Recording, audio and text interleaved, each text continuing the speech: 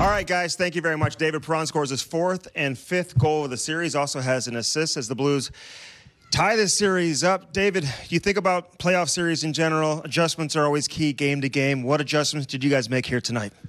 I mean, first of all, we didn't want to beat ourselves right away in the first couple shifts like we did last game. Felt like we played more our game. I feel like every single line went out there and did their job. Ruzi played with a lot of speed and scored some big goals for us tonight, so that was key. All right, Marco Scandella goes out early. You're missing Bortuzzo. Yeah. You're missing Nicoletti already. Talk about the play of your defense who hung in there and gave you guys an unbelievable performance here tonight.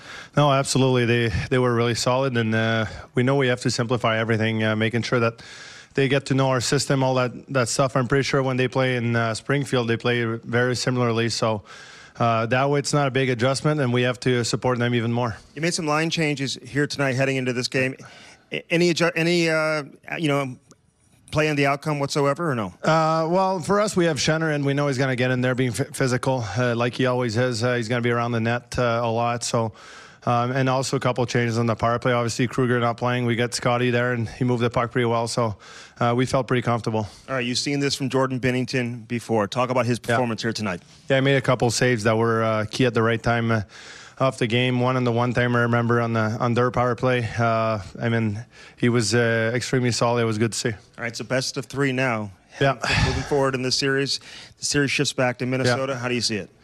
I mean, we got to play the same way as we did tonight. Again, like not beat ourselves early with mistakes that are going to take away momentum from our game. And I think if you do those mistakes there, they're going to get that building going even more. So play the same way as we did tonight. All right, congratulations on the win, David. Great job. Thank you. All right, that's David Perron. 3 more points for him as the series shifts back to Minnesota. All knotted up at 2, guys, as we send it back upstairs to you.